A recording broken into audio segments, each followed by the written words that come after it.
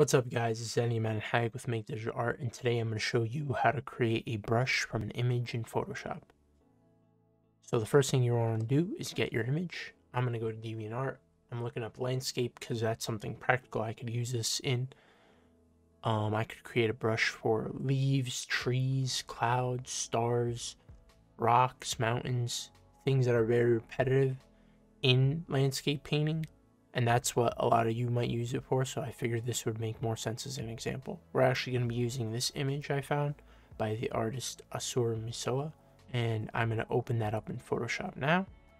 Go to open up the image, and all you have to do to create your brush is pick the part that you want to make a brush out of. So I want to use these leaves over here, so I'm actually going to zoom in so I can select them using the lasso tool, and the shortcut for that is L. And basically what you want to do when creating a brush is go for the simplest element.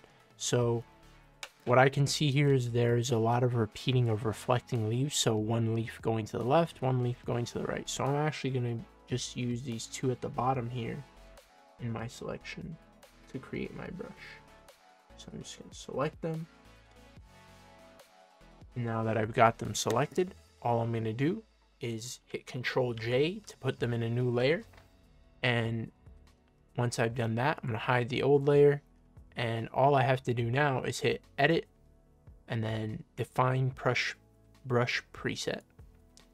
Now we're just going to name it Leaf 1, and now that we've done that, you can see that our brush has changed into our selection. So if we zoom out so we can see more, now if I paint, you can see that it's a very transparent brush, and that's because of this image using different colors in these leaves. So you see the greens here, there are some that are darker and some that are lighter. Photoshop, when you create a brush, uses the lightness levels and the black and whites of an image to determine what's opaque and what's transparent in a brush. So if we undo the brush that we just put on, so the painting that we just did, and just go back to the original selection we made here and copied, what we're going to do is hit Control-Shift-U to desaturate it. And now you can see, just like I said, it's grayish. It's not a full black, so that's why it comes out semi-transparent when we paint it here like this. I hit Control-Z to undo that. So now to fix that problem, or to avoid it, what we have to do is bring this all the way to black. So in order to do that, you don't want to use the same selection that you already did. What you want to do is go back to the original image before you made that layer, and you can just use Control-Z to do that. When you have the selection, create a new layer, so hit Control-Shift-N, create the new layer, and what you're going to do, instead of copying, we're going to hit Shift F5 to fill the selection on the new layer with black. If we now create a new brush preset from this selection, we're going to hit Edit, Define Brush Preset, and type in Leaves 2. Now when we paint it, you can see it's a full solid green here, using the green that I have in my color picker right now. So that fixes that problem. And now the other problem we'll have is, you'll see if I click and drag, this brush just looks like a normal brush now. So to fix that, we have to go into our brush settings. Up in the top left, you'll see this icon next to the brush icons. This is for the brush settings panel. And click that, and first thing you're going to see open is the brush tip shape on the left hand side, and spacing. This is what you want to change. So you want to space this out so that the leaves are separate from each other, and you want to size it up just so you can see better in the preview pane. But now when I click and drag, you'll see the leaves are not touching, so they're not overrunning each other, so they're actually separate leaves.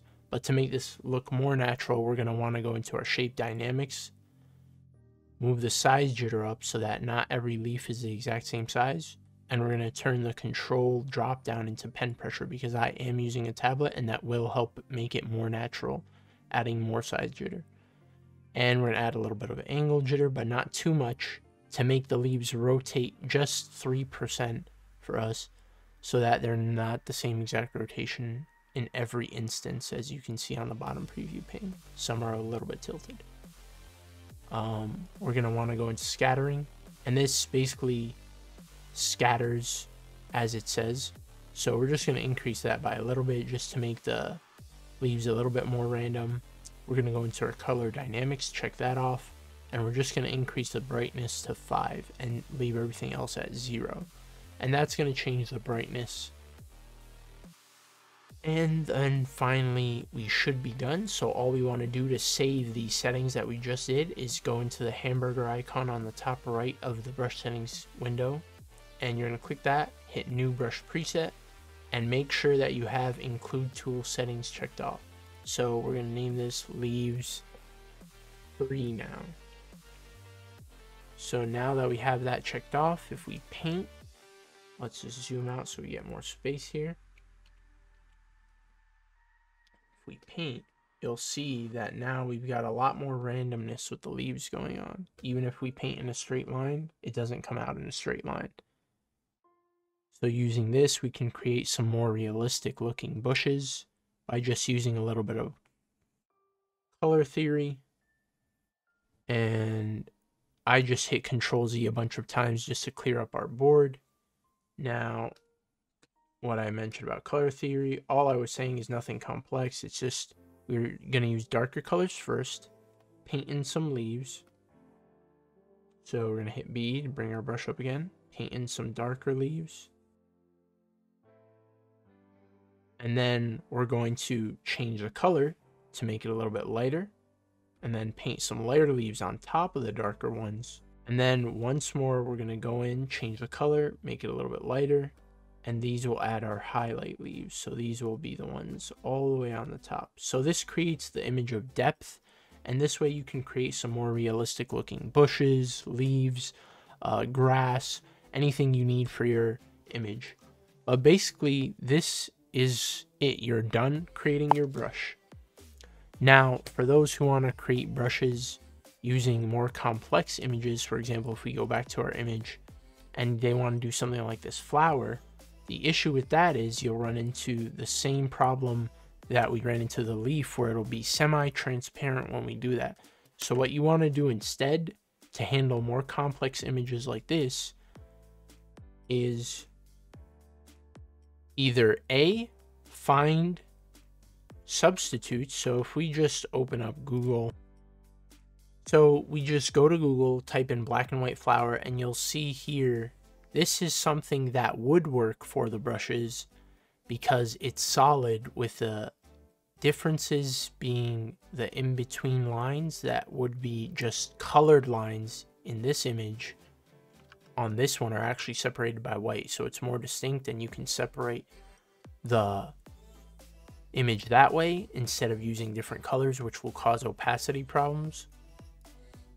But if you don't want to do that and you want to use this same exact image, the easiest thing to do would be for you to just create the selection just like we did with the leaves, make sure it's clean. So I'm going to do that really quickly.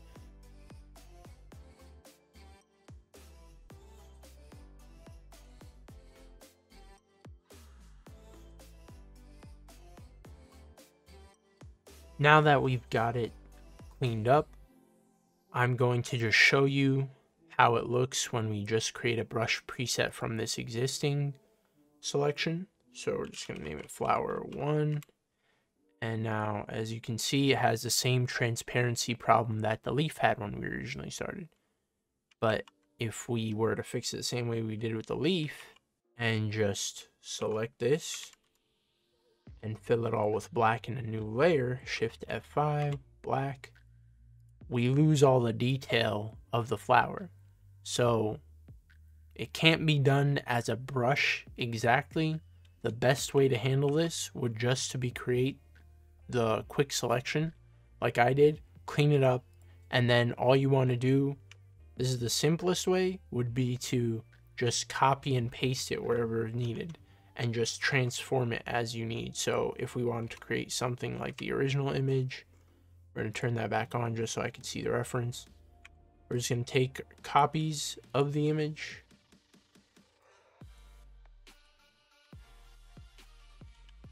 So hit Control J to create your duplicates, and then all you're gonna do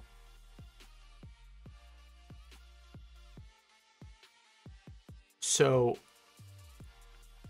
like I just did, you want to hit Control J, and that'll make a copy of your current layer. So that for us is this flower. So you can see I have 2 flowers now. If we open up the original just to have some reference, you'll kind of be able to go around, transform these as you want, flip it so that it doesn't look exactly the same. Maybe you want to go in and individually transform the stem so that it's a little bit longer, and maybe you want to go in and repaint some of the layers if you want to get that detailed about it. But basically you'll be able to kind of just go through it by transforming as needed and kind of fill up the image that way. That would be the easiest method. Using the same method, we can develop other brushes as well, which I have done. So things like the grass blades, and then you'll be able to create something like this. Now, this is just for example's sake. I don't mean to plagiarize the art in any shape, way, or form. I'm just showing you guys how quick we were able to create that all.